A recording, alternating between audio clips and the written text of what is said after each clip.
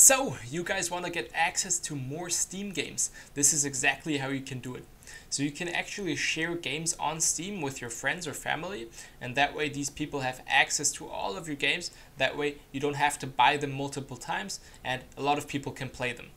Unfortunately, not at the same time. Only one person can play at the same time, but I'll show you how to share your games and how you can access them on another account. So first of all, you want to enable Steam Guard. This will keep your account safe, and this is important when you're sharing games.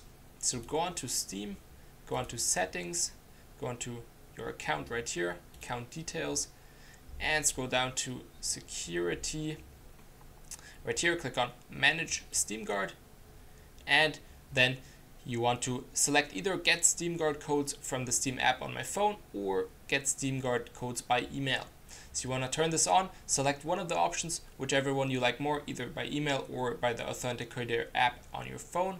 So choose either one of those to activate those. So now to share your games, first of all, you need to log in with the account you want to share the games with. So the person that received the games, then this person has to log in on your computer, and then this person can log out again, just so the computer remembers this person and you can later share with this person. So both accounts, the donor, so the person that shares his games, and the person that can then access the games, need to be logged in on one account at a time. So just log in with the new account and then log out again. And now once you've done that, go to the settings, go to family, and here under family library sharing, you can authorize library sharing on this device. So you turn that on right here, and now the eligible account would show up. So if you've logged in with another account on that same PC, this account would show up here.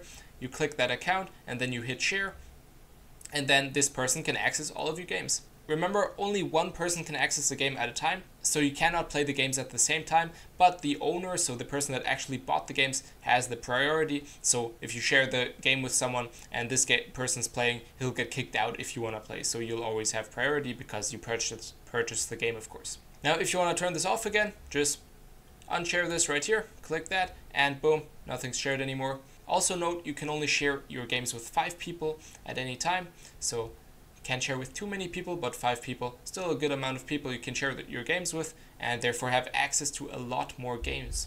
So yeah, that's how you can share your games with friends and family on your Steam account to play more games. If you have any more questions, just comment down below. I hope this video helped you out, and make sure to drop a like and subscribe.